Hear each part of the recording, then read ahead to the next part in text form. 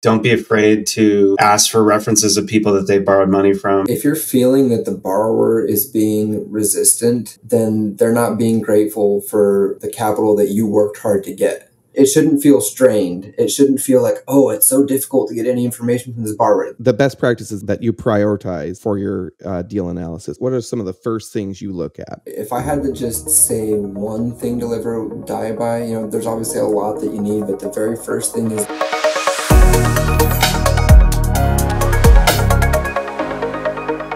Welcome to Season 2 of Nursing Real Wealth. I'm thrilled to kick off this season with an incredible lineup of guests who are here to share their insights and experience in the world of private money lending and real estate. Together, today we're bringing back Eric and Logan Bowers from Congregation Capital, who were guests on our show during Season 1. Welcome, Eric and Logan. Good to be back. Glad to have you guys back. In addition to Eric and Logan, we're also going to be joined by a friend of mine, Greg Crane, whose journey in private money lending has been both challenging and inspiring. Despite facing some tough deals last year, Greg has shown incredible resilience and determination in navigating the learning curve of this industry. So in this episode, we're going to be delving into some of Greg's experiences, including dealing with foreclosures on properties, and extract some valuable takeaways that he's eager to share with us. And then Logan and Eric are going to analyze one of Greg's deals that resulted in a foreclosure. And through their expertise, we aim to highlight some best practices that have enabled Eric and Logan to lend full-time without encountering foreclosures to date. Greg, thank you so much for joining us and bringing value to our community. Welcome. Hello. Thanks for having me, man. You bet.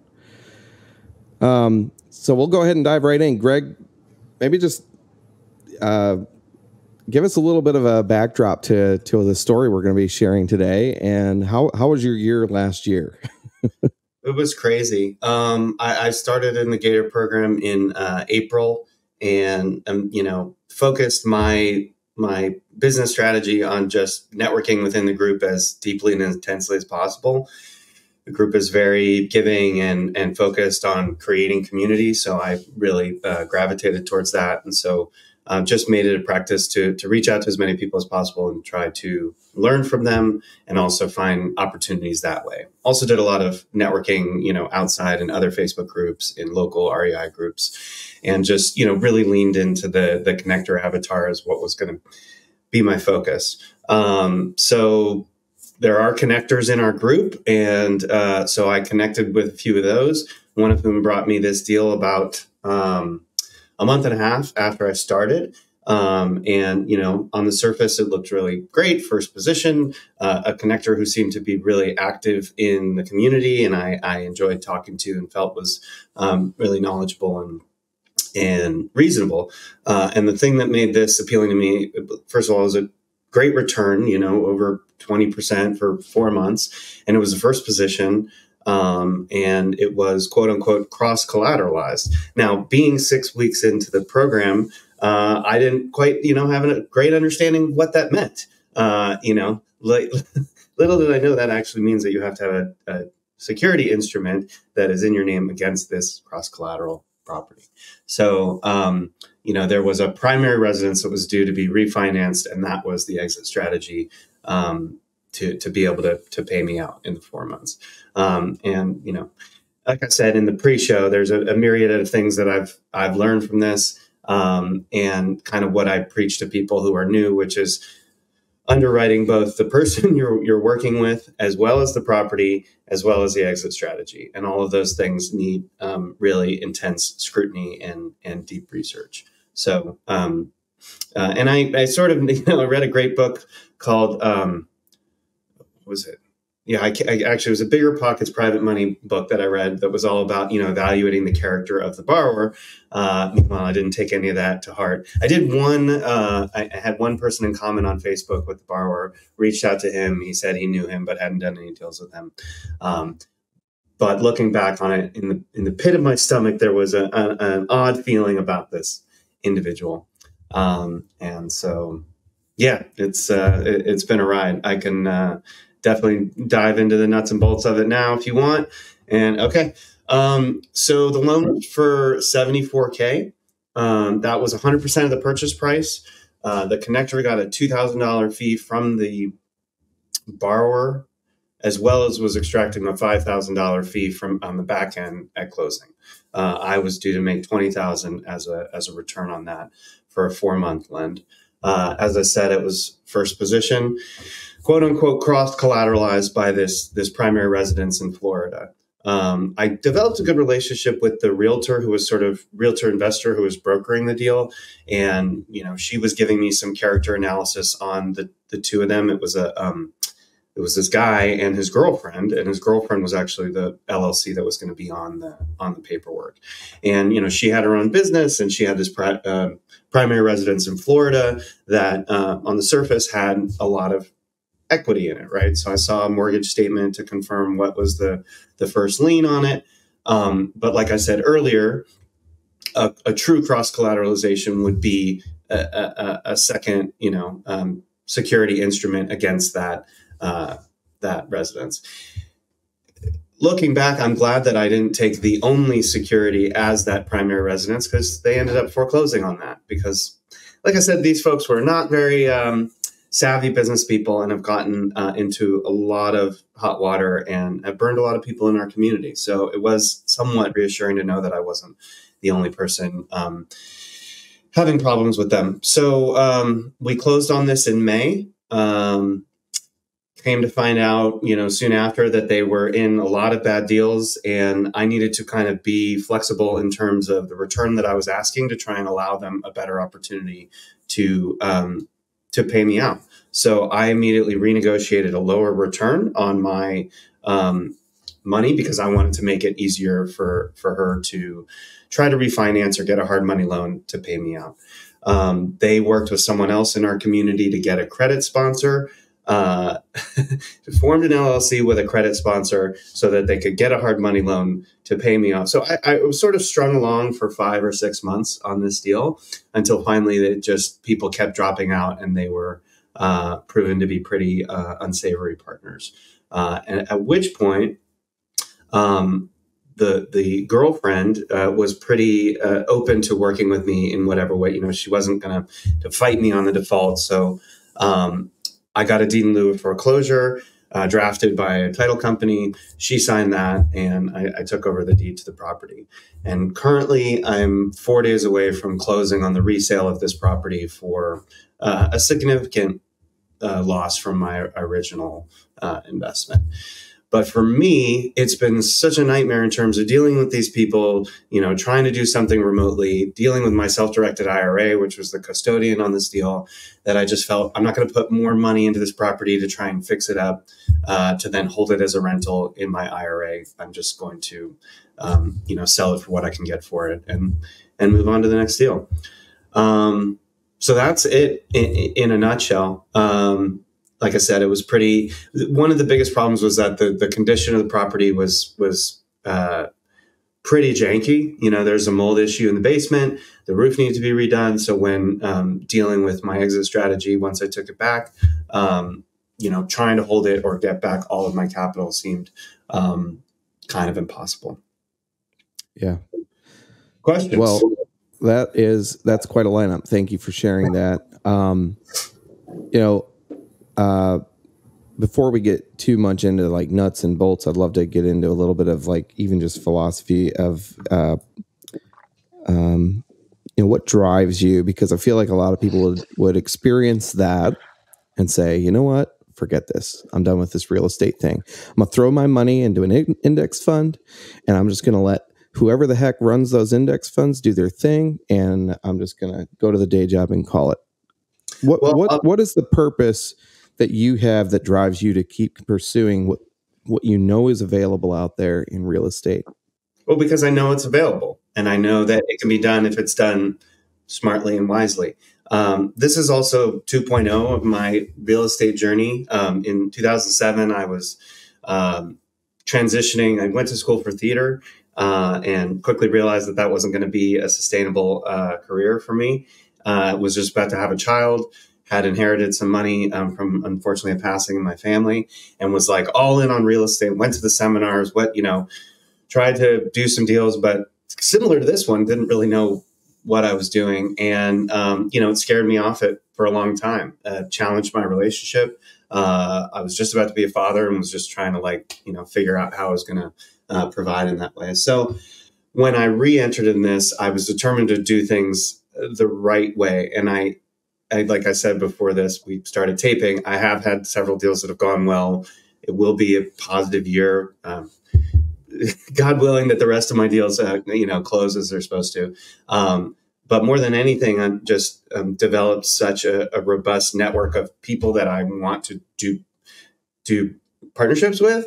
And so, kind of establish a small, like you said before, somewhat of a leadership role within my micro community and larger community. And so, quitting isn't really an option. And like I said, I feel like this is a great business. It's also a really scary business, like full of pitfalls. And so the only option is sort of forward. Yeah. I just came from WealthCon, Ryan Pineda's event, which was great. Some very just a mind expanding opportunity to listen to a lot of those speakers. But Ryan actually said something that I think was really good. He said your purpose needs to be greater than the cost. So you're going to experience loss. You're going to experience challenges along the way. So he was just really challenging people. You got to have a strong purpose. And I think that sounds like that's kind of what you got there, Greg. You're working with a very clear vision of what you can achieve.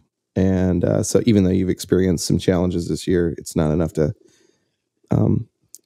put you down. So that's phenomenal. Yeah. And I mean, obviously, those of us that have families, our purpose is our family.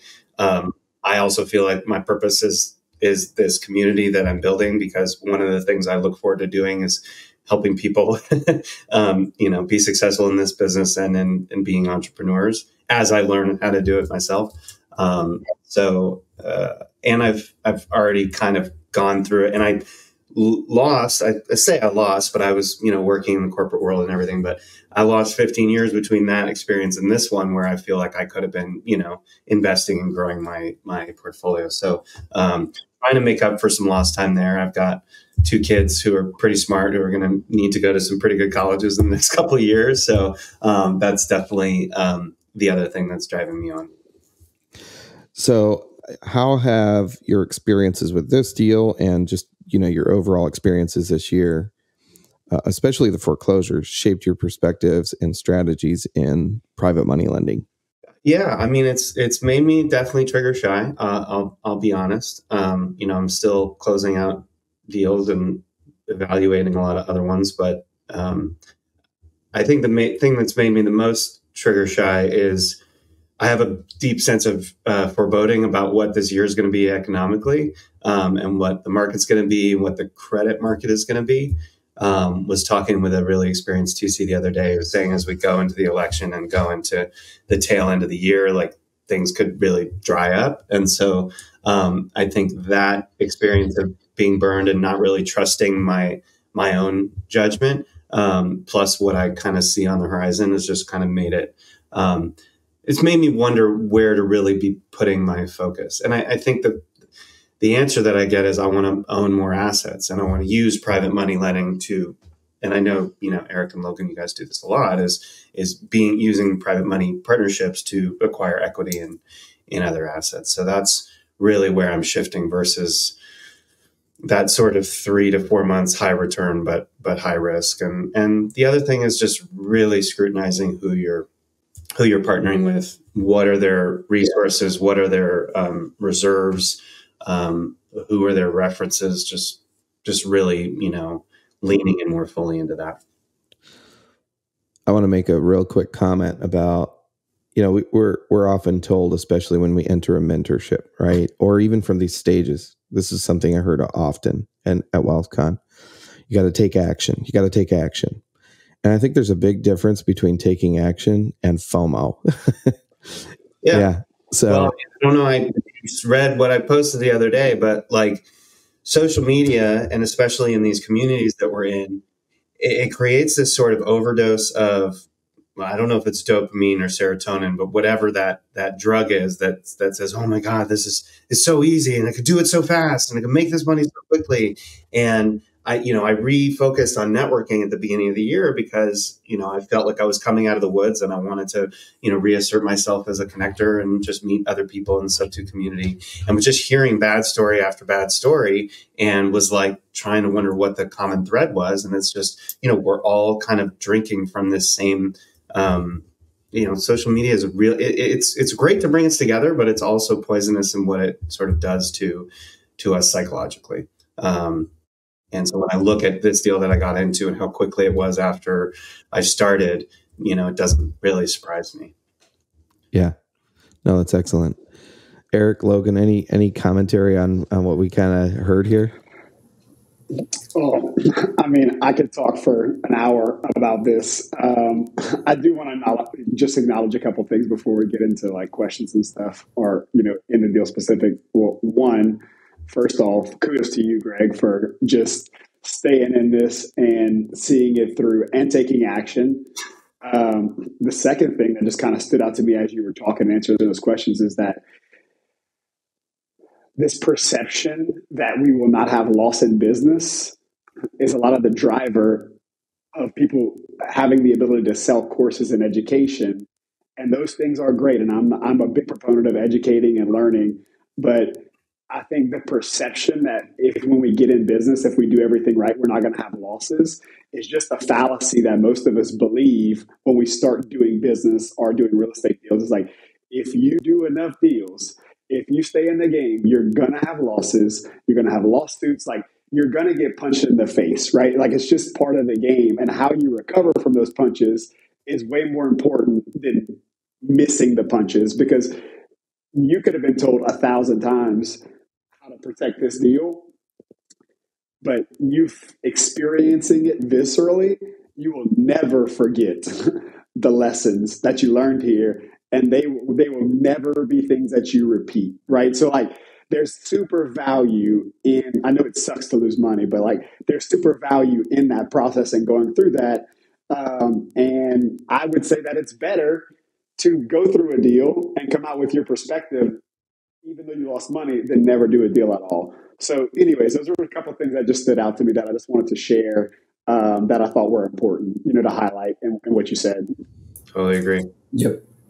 I agree with that 100%. You can watch YouTube videos all day long. You can watch course videos. You can read books. But when you actually have to write a check to sell a flip, or you realize that you're paying the mortgage, the costs on a rental, and the rental income is not equaling that, and you see your bank account going down, that teaches you to scrutinize things so much better and deeper that you really learn a lot. You learn to be skeptical. You learn to do better due diligence. You learn to just be a better investor. About your specific deal, I'm hungry to hear a lot more of the details on like if you're comfortable sharing the state, the city, like the bed, bath, square foot, like what was the ARV supposed to be? Like, was there a scope of work? Like, that's usually how we get down to more of the nuts and bolts to see like, okay, what's the risk of us losing money on this? How can we value it? How much of a hassle would it be if we had to fix it up and resell it? All that kind of stuff. Yeah. Let's go ahead. We can dive right into that. Greg, I don't know if at the bottom of your screen, do you see an option to present? Yeah. Perfect. Feel free. I haven't really explored those tools much, but we'll see if we can present a little bit today. I'm a tech guy, man. I love it. Can you see Safari? There we are. Yeah. So this property, it's in Ferguson, which already, if you, Ferguson is kind of where those riots were back in 2015 outside of St. Louis. So immediately, like, that has a bad connotation for people. Kind of a dumpy area. It's a 2-1, 800 square feet. This says 90,000. I was operating under the impression it was around 100,000. In terms of a scope of work, Again, this comes to that scrutinizing the exit strategy. I didn't even really like play out in my head what the rehab was going to be. In my mind, they were refinancing their primary residence and getting cash from that and paying me off. Now, another thing that I learned is if refinance is ever mentioned, credit report, income statements, proof of funds, all of those things are critical to show what is the financial status of this borrower. They did, like I said, they were working with someone in our community to get a credit sponsor. And so eventually, as we were getting towards other exits, there was a scope of work around 25 to 30K and comps that were anywhere between 100 to 130. So the fact that I took such a hit on it was because after I had people come and look at it and see that there was mold issues downstairs and that the windows were busted and the roof needed to be redone and the HVAC didn't work. And I mean, it was like one thing after another. That wholesale price kept going down and down. Again, I probably could have stayed in this, figured out a way to rehab it and kept it as a Section 8 or something. Because it was in a self-directed IRA, dealing with the custodian is even just on doing a note and something straightforward is a real headache. That's also why this deal is kind of painful, because not only is it a loss, but it's a tax-free money loss. So it was in a Roth IRA, but there will be other deals. We'll make that back. So, I mean, that's the nuts and bolts on it. It was really hit or miss in terms of having good comps. And so I think looking back, what would I do? I talked to more realtors in the area. I talked to other investors who work this area and find out, would they do this deal if they were to take it back as is? What would they sell it for? I didn't have a full scope of pictures of the interior. So that's another thing that I always require. And I know, because we've worked on other deals, Eric, that you're always requiring an appraisal or some, validatable third-party assessment of what the property's worth.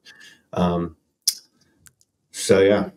And so when you were initially kind of looking at it, Greg, were you not, it sounds like there was rehab that needed to be done to the property, but you weren't super concerned with the rehab because the exit was coming from the refi and you weren't providing any of the rehab money, correct? Correct. But it was 100, I did provide 100% of the purchase price. So again, another learning would be don't do that. Well, you can. I mean, yeah. It's so right? Yeah, that's right. So when we are looking at something like this, like we're going to look at what the global ARV is of the collateral, right? So in a situation like this, we would look at what is the value of the primary residence and what is the value of the collateral property. And we're going to add those together. We're going to see what debt is on there.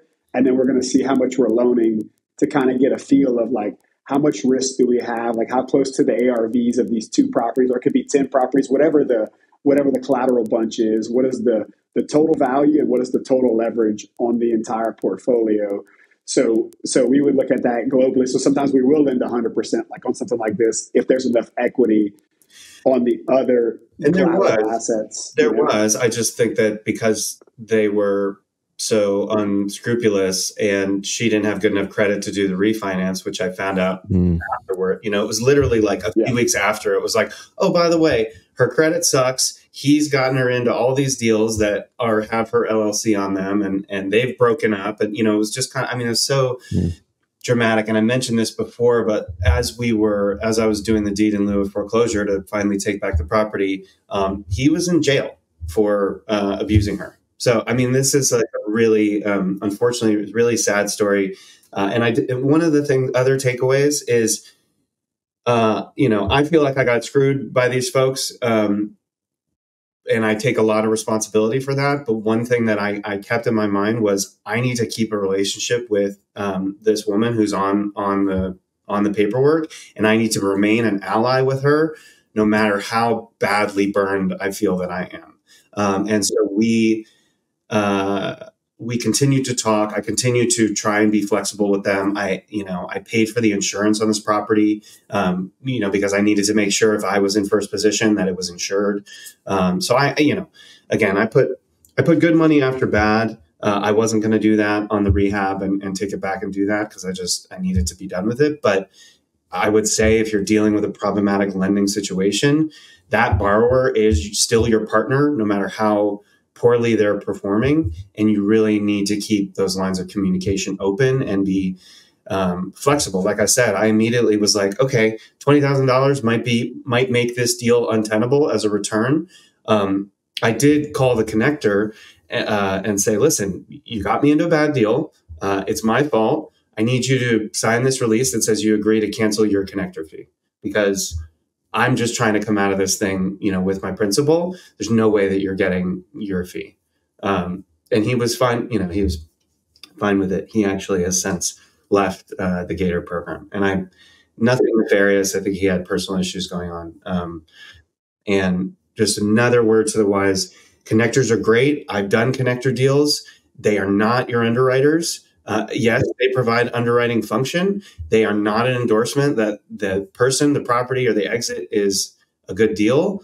And so I actually have another deal that's gone poorly. We don't need to talk about that. Again, came from a connector in our network. I do not blame him. It's just, again, luck of the draw. So, yeah, I know Eric has some more questions about the deal. I just want to insert this little tidbit about connectors. Something that we have implemented is that almost exclusively we require connectors to get paid on the backside because they have no skin in the game and they are increasing the risk of the loan by getting paid at closing. And the value that they have provided is just the connecting the dots. So we don't feel that people that we're making the capital investment and the capital risk, we don't feel that their interest should be put before ours as the capital investors. So we're structuring where they get paid on the back end when the loan closes. That aligns our interest that they're connecting us with good borrowers and good deals. We still do our own due diligence, but that puts our alignment of pay in the same bucket and not rushing to close the deal to get a check. Our interests are not aligned in that connector getting paid on the upfront on the first closing. So anyways, that was just a little tidbit of something that we've done to try to, align interests for everybody involved in the deal. Yep. Yeah, I like that. That's good. Yep, 100%. And just another thing on being careful with the deals, you want to be very, very conservative in your estimates of how much it's going to sell for, how much the rehab is going to cost. After doing the flips I did last year and just with all the uncertainties, just go ahead and guess that it's going to cost a lot more than a well-educated, well-written estimate for rehab. Rehab's going to cost more and it's going to sell for less. It's supposed to sell really well. Everything looks great on paper, but go for less, right? So if it's like this house, for example, it's 100 to 130K. Let's peg it at 95 to 100K max for our underwriting, right? Assuming that we've seen comps and they're somewhere in that range, but we're not sure.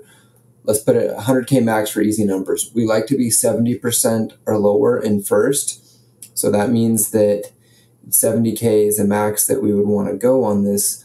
But there's 30K of rehab and maybe even 35K when it really comes down to it. So let's say that there's 30K in rehab. The most the purchase price should be, or the most that we would want to put to that before putting any rehab money in, just purchase money would be 40K.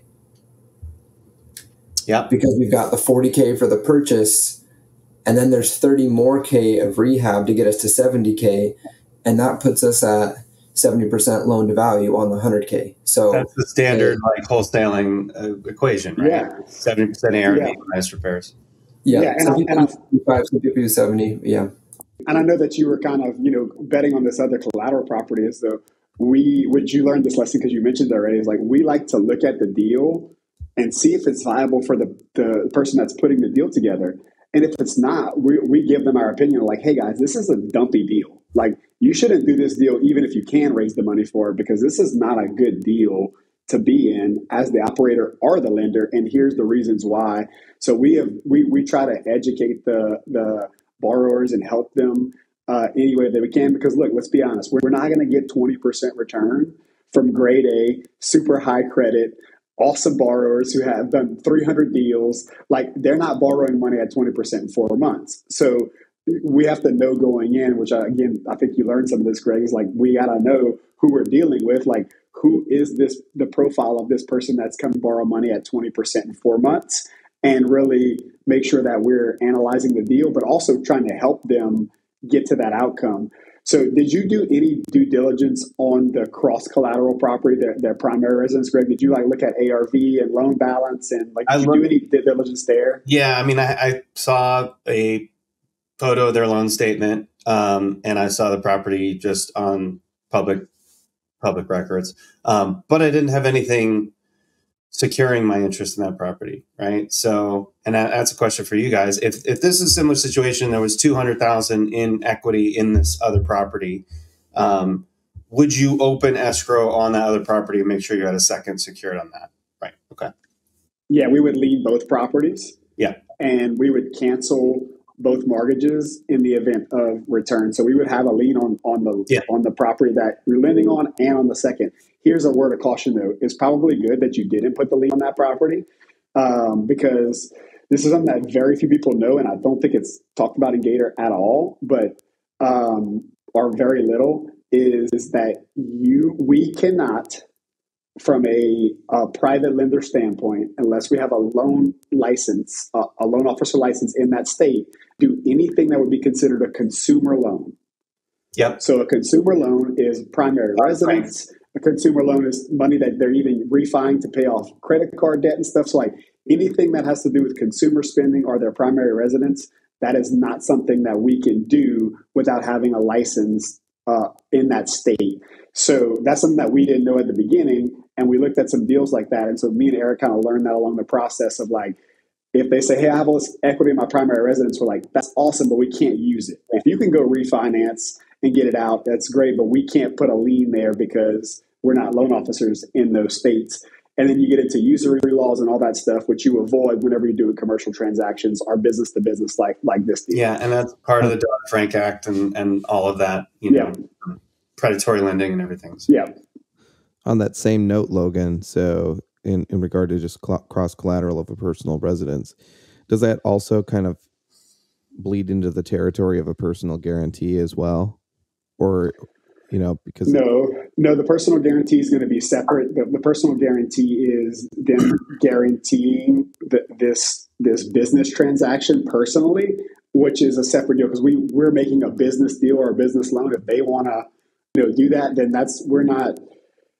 they're volunteering that in a default situation. We're not going after that as how the court would look at it. Okay.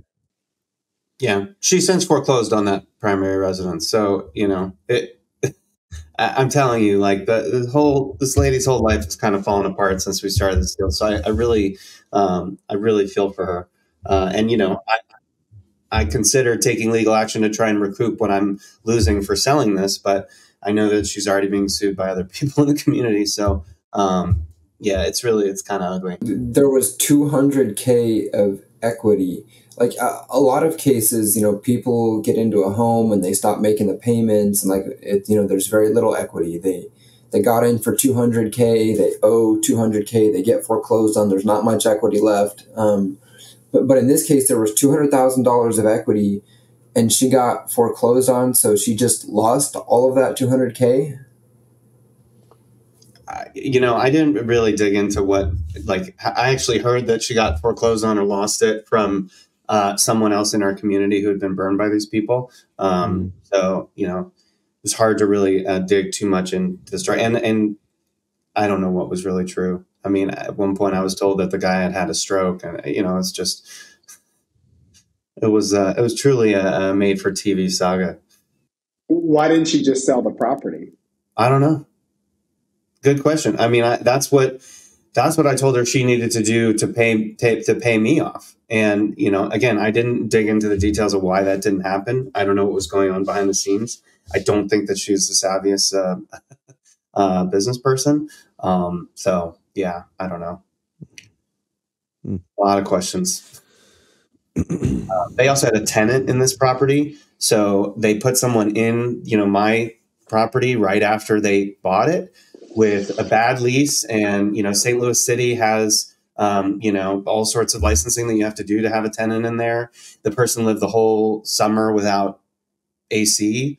And, I had a phone call with this guy as we were getting towards the end of the thing, and he just sounded, really, burned and traumatized by what had happened. There was mold going on in the basement. So, we both were able to kind of share, we both were like, I'm really sorry that happened to you. And he's like, I'm really sorry it happened to you. He's been helpful in terms of letting me show the property to potential buyers. So, yeah. What made you forego the gut check you had with the borrower?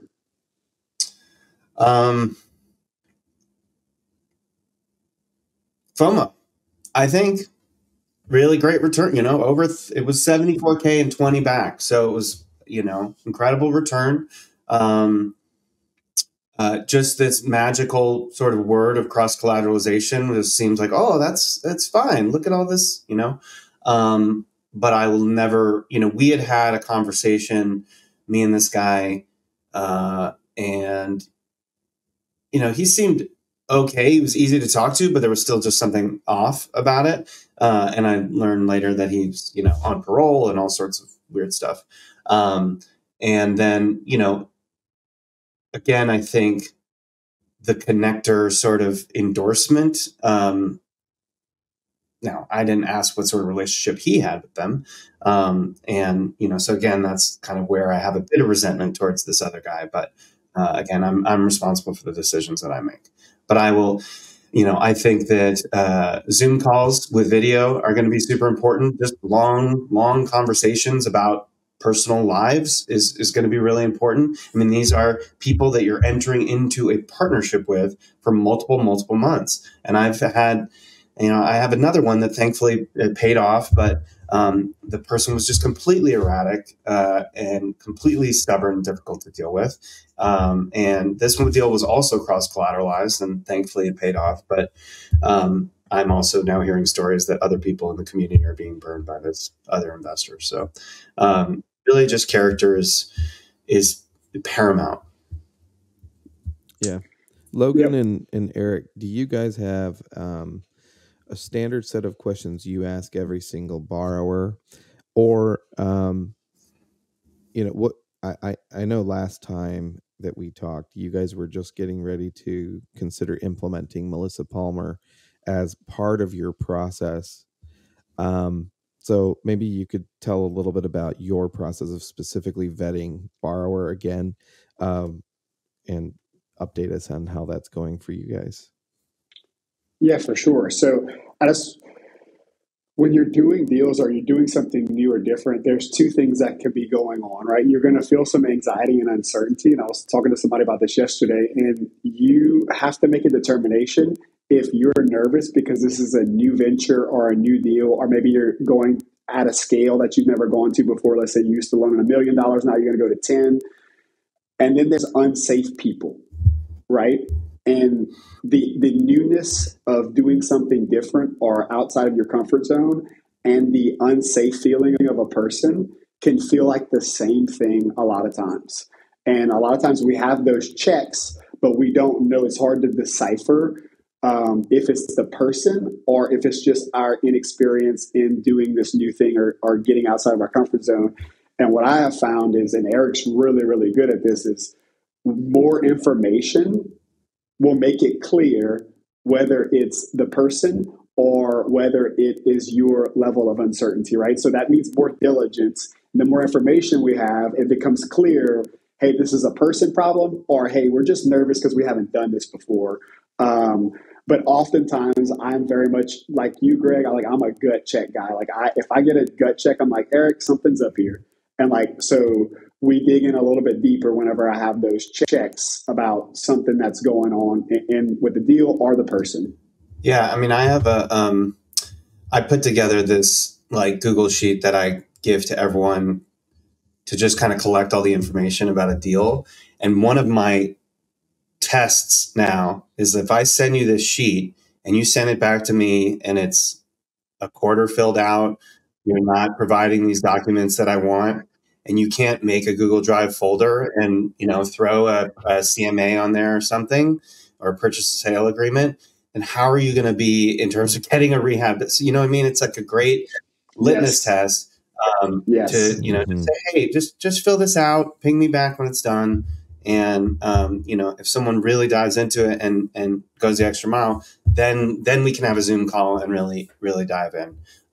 So far, no one's really passed this test. So I haven't, done too many loans in a while because I'm still. No, we've got a very similar thing. We've got an Asana form where the people fill it out, and we've seen completely butchered Asana forms, like something that's just, oh my gosh, it's like, I want $200,000. There's some sort of property somewhere in Florida. And like, I was like, where's the detail in this? Come on, guys. Like, that's like, I'm not sure this person's going to be able to execute on this. And then there's other times when we see it filled out and it's just fabulous. There's tons and tons of pictures, details, HUDs, appraisals, everything makes sense. Like, okay, this person was prepared to request private money. So that definitely makes a huge difference. And I give credit to Logan because he's got incredible spidey senses when it comes to like something's off here, something's not right. So many times we've talked with some sort of borrower who wanted money, and Logan was the first person to notice like something's a little bit off here. And then 2 weeks later, we found out that something blew up in another investment where it was very, very bad. So he's really good at that. With these kind of loans, you've got to be very, very careful. I mean, we can even say partnership deals versus loans. Sometimes in the creative finance world, we want to find a way to make it work, right? Like, oh, this seller's in trouble. They're getting foreclosed on. Traditional cash buyer coming in is not going to work because it's too expensive. But, from the creative finance perspective, we're like, well, we can be creative. We can do all these sorts of different mechanisms and options, and then it's a win-win for everybody, right? So in that spirit, sometimes when we see deals that don't look quite right or they wouldn't really fit for us, I get a gut reaction of, okay, well, let's twist this knob, let's pull that lever, let's kind of change around this deal and find a way to make it work because it can still be really good and secure and profitable for us. But that can be a very dangerous line of thinking if you take that to the extreme. So that's where I've learned a lot from Logan, because if we've got to pull so many knobs and levers and change up the deal so much, if it's not a good deal, if it's a bad borrower, bad collateral, that stuff, there's no sorts of levers or knobs you can pull. You just got to get away from it. So to really do a lot of good deals, it takes a little bit of balance of both. You can't just back off at the first thing that's not really looking right, but you also can't try to manipulate it to the point where it becomes a good deal, because some deals just aren't good deals and you got to walk away. Yeah, I would argue that most deals aren't good deals. And the greatest thing that we have as investors, the greatest mindset, especially as private money lenders, is there is always another deal. So I never feel pressure to rush into a deal or get into a deal because I've just done so many that capital preservation is the number one thing. The returns are awesome, but like capital preservation is the number one thing that we're after. And if there's any inkling that is going to be in jeopardy, is like we're passing them, because there's always another deal. If you're watching this right now and you just joined, or you're super excited and you have money, like there's always another deal. Real estate transactions are never going to stop happening in every single economy, and every single, they're never going to stop happening. There's always going to be people that need money for real estate deals. There's always another deal. Make sure that you're very comfortable and you're following those gut checks whenever you're getting into a deal, especially your first one. And loan to own, right? Loan to own. Loan to own, yeah. There's been several ones that we've had that came across that, me and Eric have really, really liked everything about the structure of the deal. We've liked the borrowers in some of these cases, and their assets are just stuff that we don't want to own. And they're inside the parameters of what we want to do as far as loan to value and collateral and all those things. But it's a hotel at some random place. It's like, well, we're not hotel operators. We can't take this asset over and exit it in worst case scenario. So like, it's not something that we're going to loan on, even though it could be a great loan, because we don't have the skill set to take that collateral over and realize the gain in worst case scenario, Yeah, there's another example of too, like if you look just by the numbers, there was the property in Louisiana that was multifamily that like the numbers actually looked awesome. Like, it's you got to buy it at a really good price and it's a lot of rehab. It's a major project. After all that, you'll have a really good asset. But the question is, like, do we want to dedicate so much of the next few months and perhaps even years of our lives towards that? Because if that deal went bad, we got stuck with the asset. That is a massive, massive job to rehab that huge apartment complex and get the good tenants in it. That would basically be Logan and I's full-time job if we had to take that over and turn it into a good asset. So like, do we want that job? And the answer is no. So even though the numbers were good, we said no to that. So another thing that Logan's really good at is just talking us out of a loan. If there is any single way that you can talk yourself out of it, then talk yourself out of it, because the best, like the cream rises to the top, the best ones that we've done, there was nothing that we could do to talk ourselves out of it. And they're the ones that worked the best. Yeah, I love that. That was a takeaway I had from our first episode for sure. Like I was trying to form my own opinions and my own process around private money lending, and I think you, Logan, said that talk yourself out of the deal, and if you can't talk yourself out, then maybe loan on it. Yeah. I love that philosophy. And we do. Oh, sorry, Justin. To answer your question from earlier, I don't think we fully answered that. Is we do use Melissa for some deals. So we really are just. It depends on the situation, but we will use her on some deals, especially again if there's some stuff that we feel like is a little bit gray or it's a much bigger loan volume, a higher loan amount.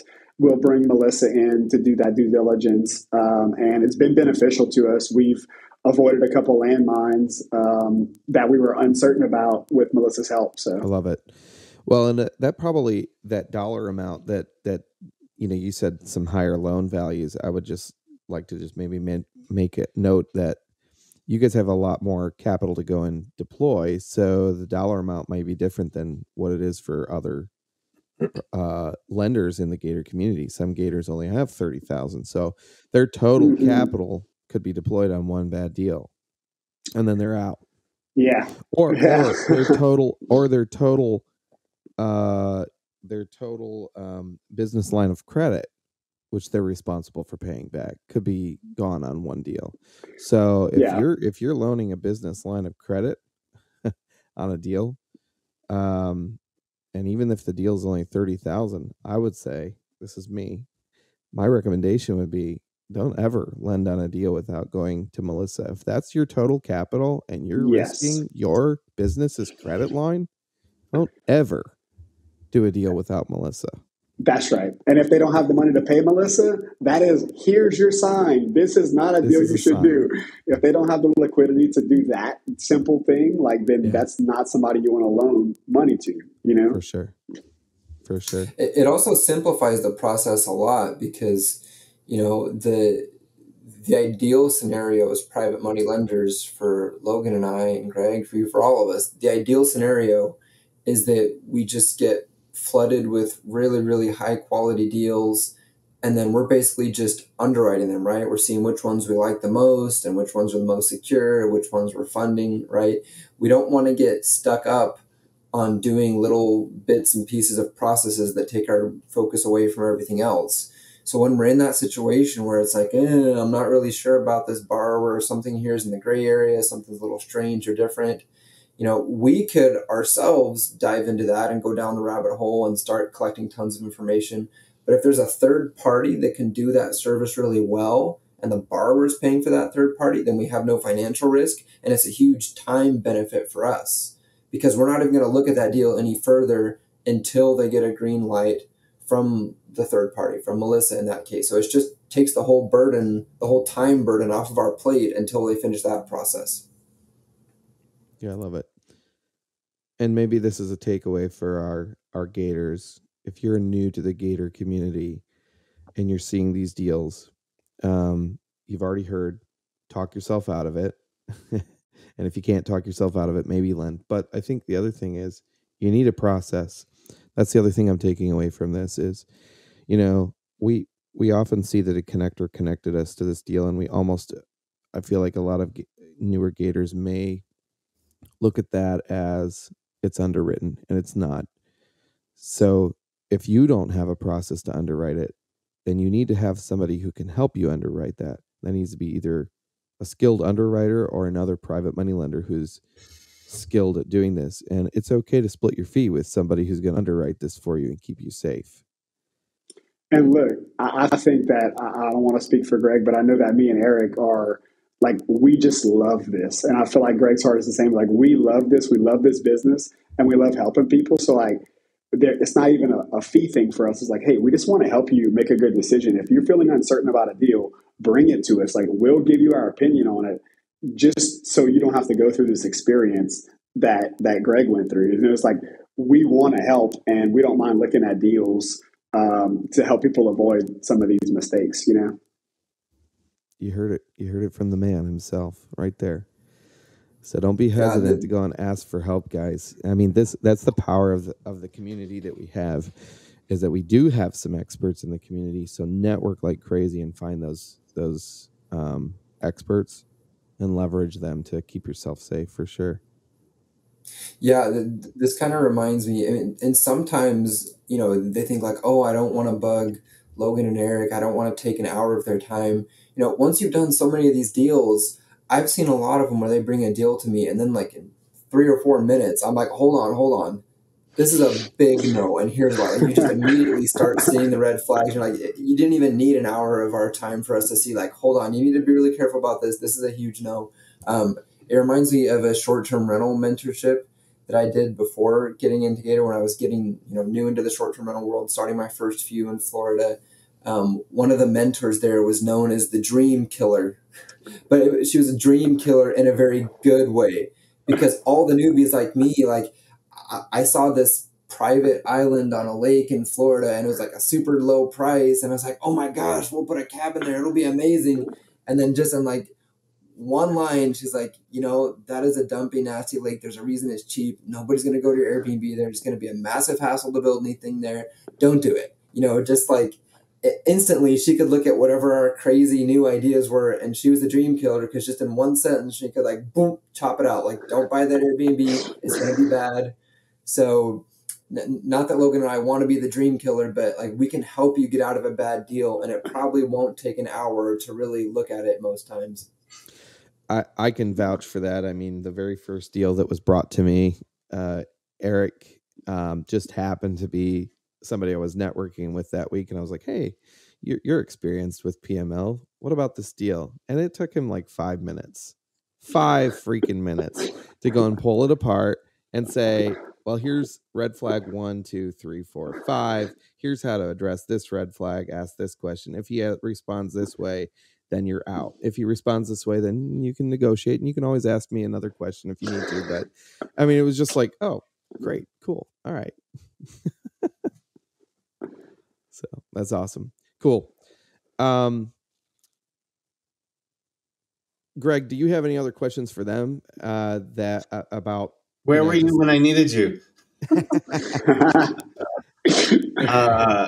No, I you know, Eric and I have done one deal together, and I'm really looking forward to doing more with really savvy, smart people. So, no, I mean, it's just it's good to talk about this stuff, and really, if anything, I have to keep reiterating it so I learn for the future. But I'm hoping for it to be a dream killer for all the newbies out there. And the other thing is just like, I don't think I bounced this deal off of anybody else.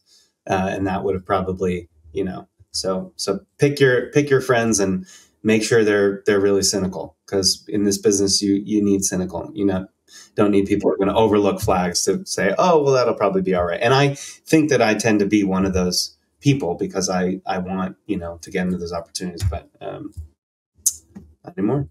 I'll tell you about an experience I had at WealthCon. I had one of the staff there went and introduced me to somebody that they had literally just met. So it wasn't, they didn't really know much about this person, but they were just like, hey, yeah, I heard this person does I can he can connect you to capital, and this person needs capital. So, talk.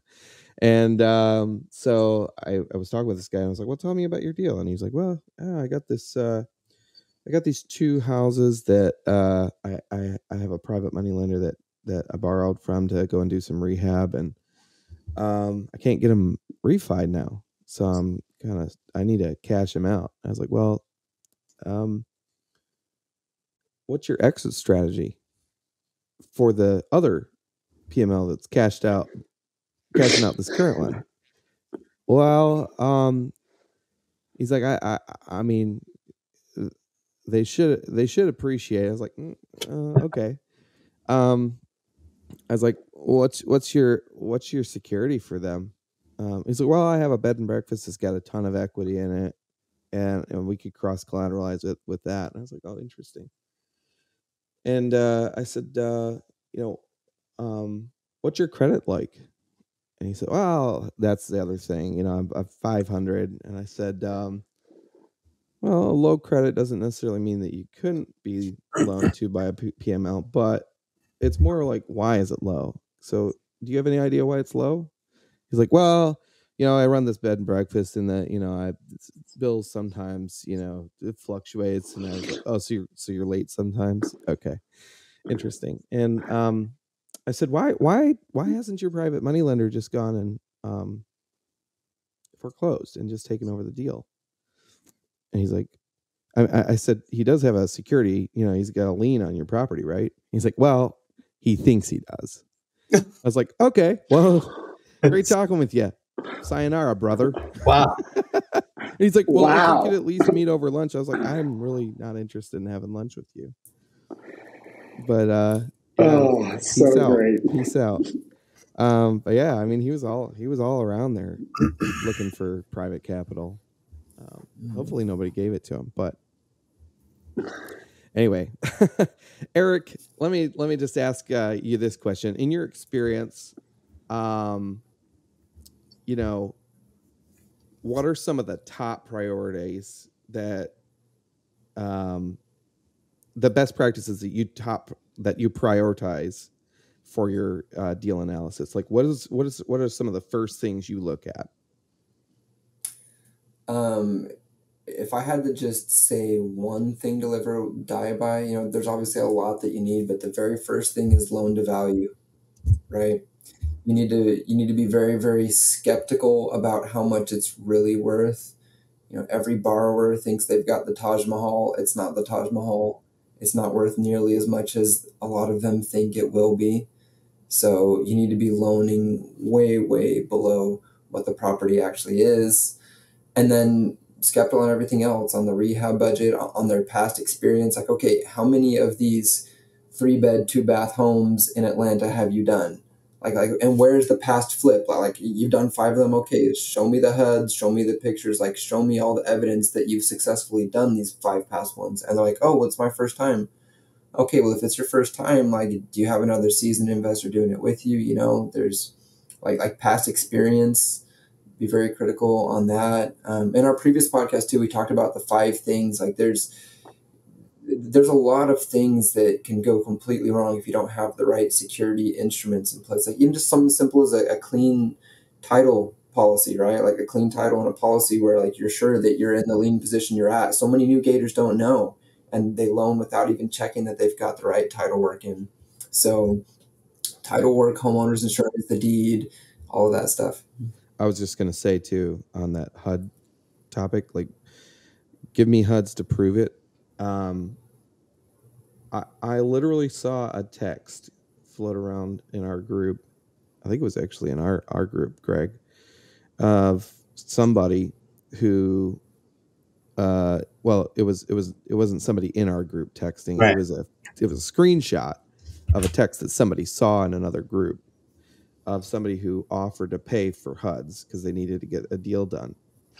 And they're like, I'll pay for, good HUDs. So, Yeah, it is crazy. That's crazy. So, on that note, like, I would just say, be aware there might be somebody who is so bold enough to go and pay for someone else's HUDs. Yeah. And you People got to have go and even verify that the LLC is even owned by the person that you're working with.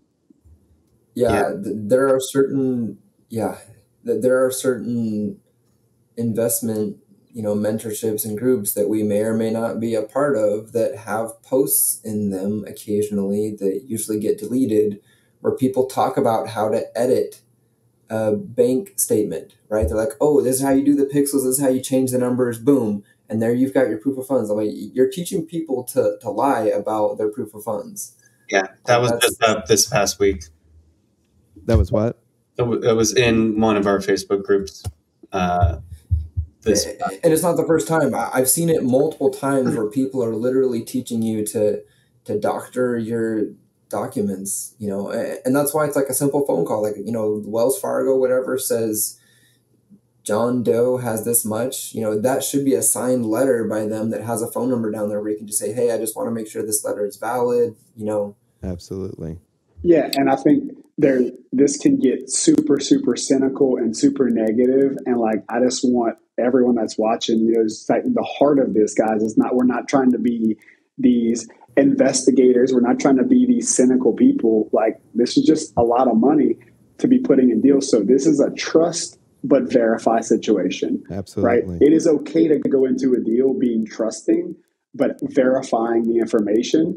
And then you let the borrower and their actions or inactions, right, on whatever the objectives are, whatever they say they're going to do, you let their behavior dictate whether they keep that trust or not, right? Absolutely.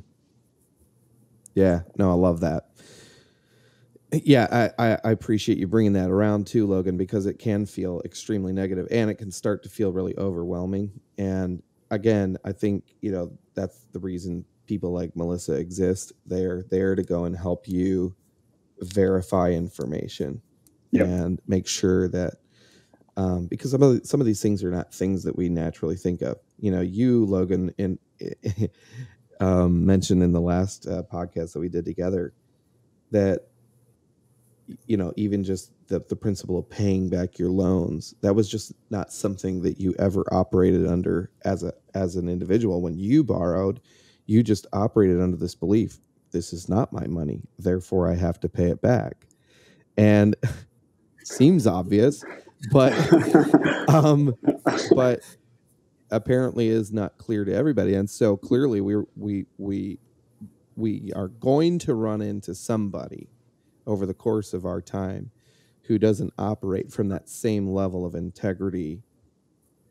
And your job before you go and loan on a deal is to try your best to discern the integrity of that person, before you send them capital. Yeah. So, yeah. And we're going to miss. And when we miss, if we underwrote the deal well, we're okay. You know? Exactly. Yep. Greg, from your recent experiences, what would you summarize as one really important lesson or key insight that you would emphasize for others? I mean, I think I talked about it, but definitely become friends with people who have done more deals than you and ask them to review what you're doing. That would definitely be job one. And I think don't be afraid to ask for references of people that they borrowed money from or done deals with, or their contractor or their agent, and talk to those people. Like I said, I did connect with someone who I was Facebook connected with this borrower, and he sort of knew him, but that's not enough. You really need to have people who have borrowed money and been paid back. I want to just add a little tidbit there too. Like, if you're feeling that the borrower is being resistant, then they're not being grateful for the capital that you worked hard to get, right? So if you say, hey, okay, can you give me a reference? Can you give me a CMA? Can you get this? Can you get that? If the borrower starts saying, oh, why do you need that? Or, oh, really? Like, I did 3 other loans and they never asked me for that.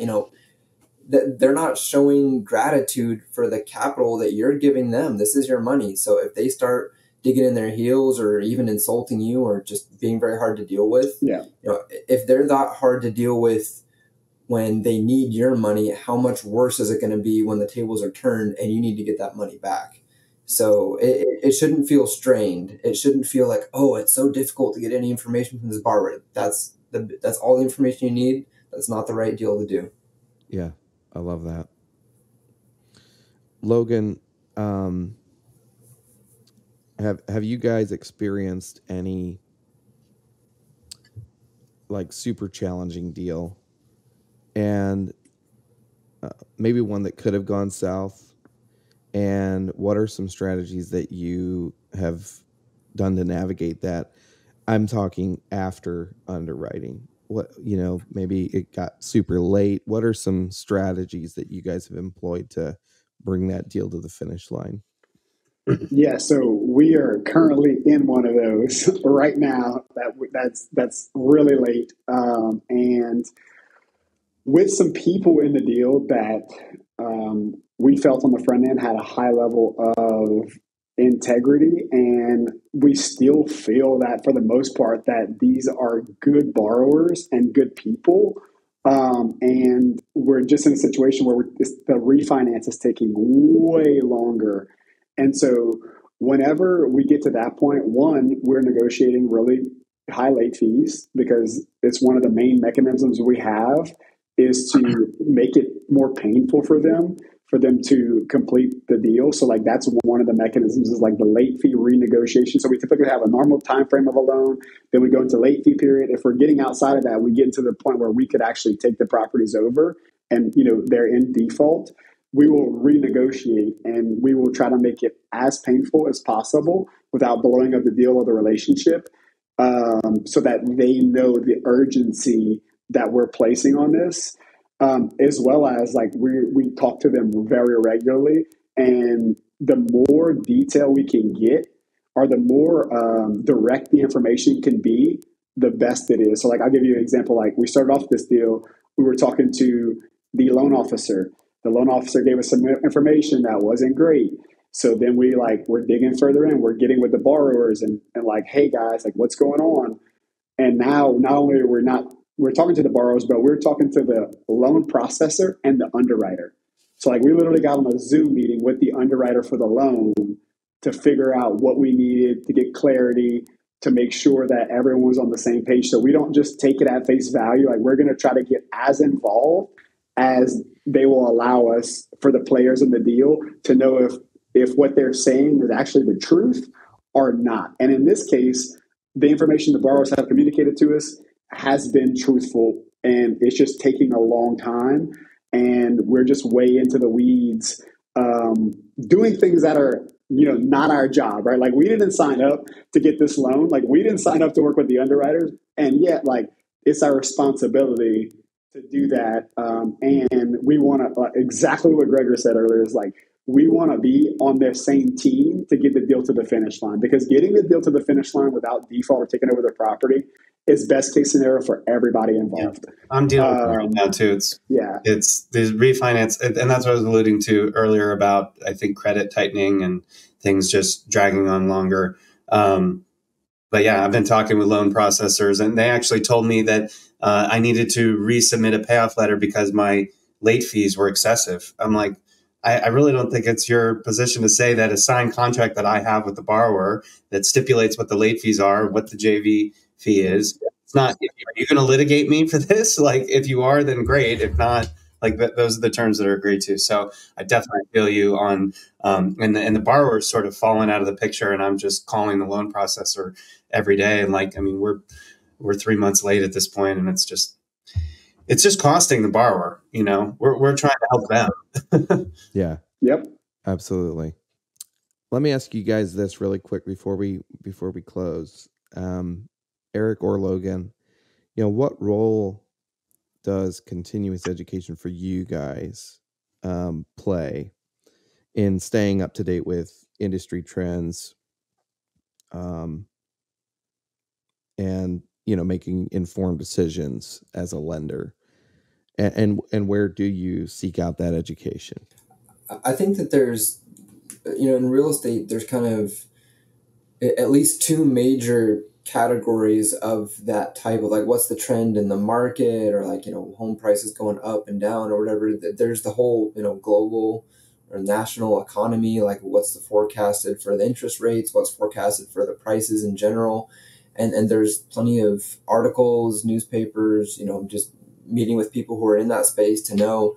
Beyond that, the second space is just really knowing that city well. So that's where you've got to be really careful if you're going to lend or buy in a city or an area that you're not very familiar with. You should talk with 3 or 4 listing agents and other people who really know that area well, right? So you should educate yourself about the different laws and foreclosure processes, judicial versus non-judicial. All of that is very good too. But then again, like, if you're going to loan in middle of nowhere, Florida, or even any city, if you're not super familiar with that city's economics and their trends and home prices too, one city could be going up a lot, another city could be going down a lot. So just really getting to know that specific area is important too. Yeah. Well, we have that right where I'm at. The city that I'm in is 7,000 people, and it is actually growing a little bit.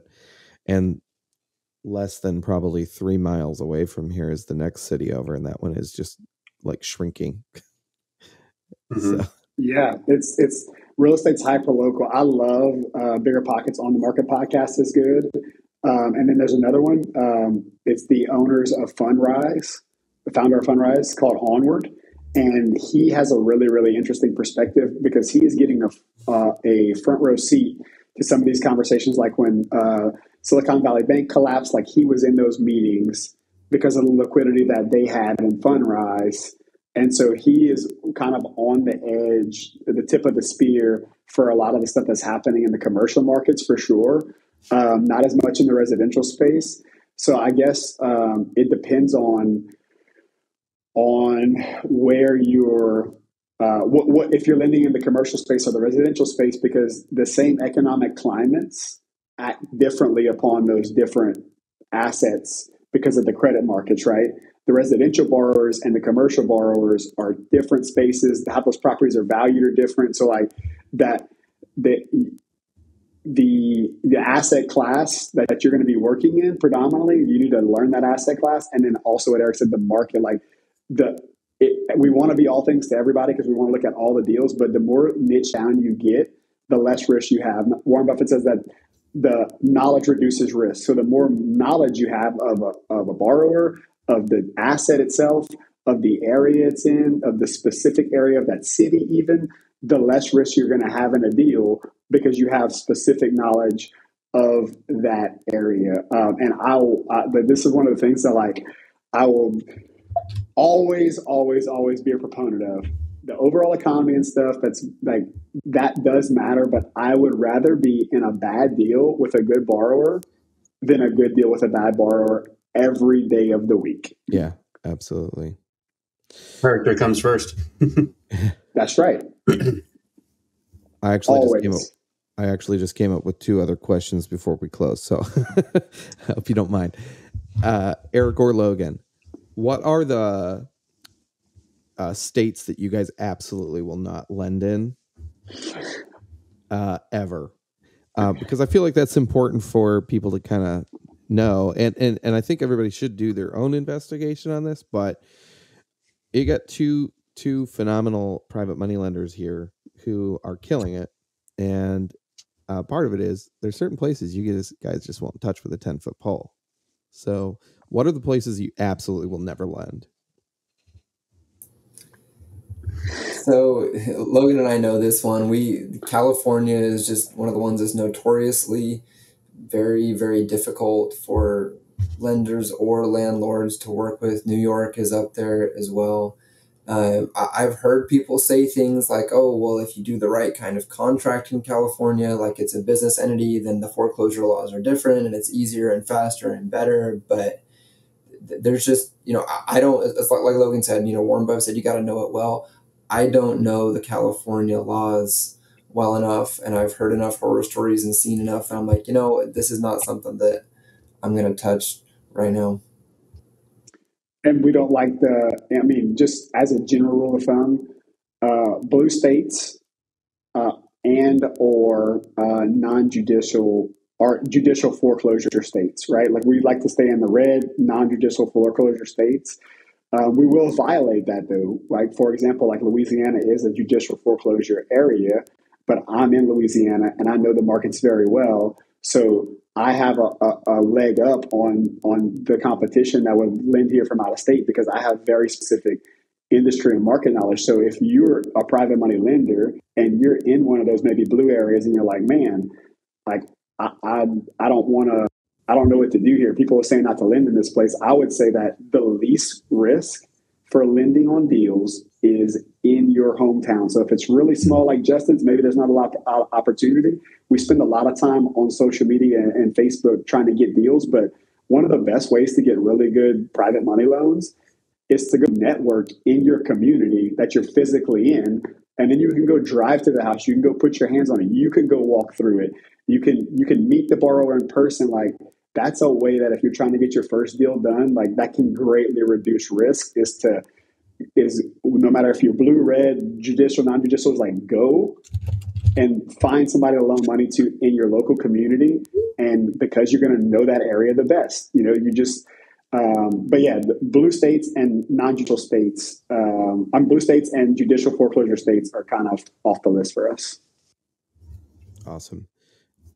And then my last question is, anybody have any words of encouragement or whatever for anybody who's new that was listening to this and just left this podcast feeling just a little bit overwhelmed now? I don't want people to listen to this and feel overwhelmed. I mean, we've encouraged you to go to your expert resources, but if you're feeling overwhelmed, I just like to open the floor to anybody that wants to share some encouragement to new folks. Do it in spite of your fear. I've literally done hundreds of real estate deals, and I just lost $16,000 on a deal because I violated one of my own rules in my own market. Like literally all the things that I know better than to do. I actually knew the house, knew the neighborhood, and I lost $16,000 on a deal because I didn't follow my own rules that I have in place. So like there are going to be bumps and bruises and it's going to be scary, but do it anyway. And I think Greg's a testament to that of like, he did it and he got the bumps and bruises, but he's still doing it. Like that's how you win at this game. Whoever stays in the game the longest wins. So just don't quit. Yeah. I think for me, I see a lot of people going down the whole business credit route looking for these EMD deals because they only have a couple $1,000s to get into it. I'm not a huge fan of the whole EMD route just because I think that it's working. It's a very erratic game. And so I think PML is a better world to tread in. And if you don't have that capital, the connector role is definitely somewhere that you can lean into. But please do not be someone who is just taking an opportunity and blasting it out. Get a sheet, hit up and look at what Eric's looks like on his Asana form, which is great. I know my friend Jonathan Petchmachu has a really nice jot form. I have mine, which I'm happy to share. And that'll give you experience, figuring out what you need to ask and getting that keen eye of poking holes in things and talking yourself out of deals. And you should definitely evaluate 5 to 10 of those before you ever start to lend money. And, the connector, I think the connector avatar and the role within PML is a way to start generating capital before you have your own to lend. You just, first you have to understand how to vet the deal. Yeah, and you can, sweat equity. If you find a connector who's doing a lot of really good deals or private money lenders and you want to say, hey, I want to help, I want to learn, you might work alongside them. You might go to the same Zooms as them. You might even offer to call up a potential prospect list or try to find potential new clients for them and, maybe not make a whole lot of money or zero for a while, but you can build relationship equity there where you're helping them out and bringing them more business and then learning from them and their processes. The other positive thing I want to say, which was one of the highlights of our last podcast, is that if you've underwritten the deal properly, even if things go south or the market turns a little bit, if you've got the right security instruments, the lender is usually one of the safest spots to be.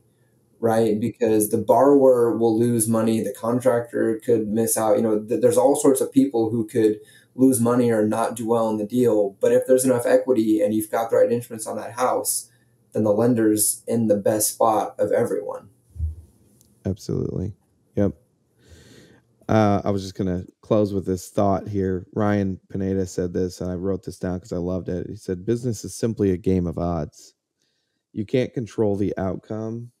All you can do is control your process. So Logan alluded to it. He broke his process, and it impacted the outcome. And so I love that. We are in a industry that carries risk, and so if you don't have the stomach for risk, then maybe this isn't the place for you. But if you're feeling fear, lean into it, because I said it on my little introduction. I recorded an introduction to this season 2, and what I'm wanting to kind of highlight over this next season is that really everything good that you've ever wanted is ultimately on the other side of fear. Anything we do in life, I mean, even if you're going the traditional route, going to college, there's an element of fear to that. There's a lot of fear that you have to overcome when you go to college and get through classes and whatnot. So fear is shouldn't be a thing that prevents you from pressing forward. It should be the very thing that actually causes you to lean into it. So that would be my encouragement. Well, Greg, thank you so much for sharing your insights, your experience. I'm sure this is going to be helpful for somebody. I know our last episode with Eric and Logan was one of our top episodes, and actually I continue to get messages from people saying, thanks for putting that on. I don't know about you and Eric, but I continue to get those messages from people who watched that episode and chose not to do a deal and found out that the deal went bad because of listening to your instruments that you use to keep a deal safe. So I don't know. In the comments below, folks, write down whether or not you want to hear some more from Eric and Logan as well. I know we'd love to have them come back on and even talk about different types of private money lending that you could do, that you could market out to the community, or you, even as a connector, could market out to the community and bring to them and make money, bringing them the kind of deals that they like. So I'd love to have them back on and specifically talk through those deals so that you know how to market those. Well, thanks again for your valuable contributions to all three of you and your expertise in today's discussion. To our dedicated listeners, I appreciate your time and engagement, and I hope that Greg's journey and the insights shared by our guests, Eric and Logan, have been of both inspirational and informative in your own endeavors and investment journey. Remember, in this dynamic landscape of wealth building, continuous learning and self-investment are certainly key, and your journey is a testament to your dedication. We look forward to bringing you more enriching conversations in our upcoming episodes of Nursing Real Wealth. Take care and God bless.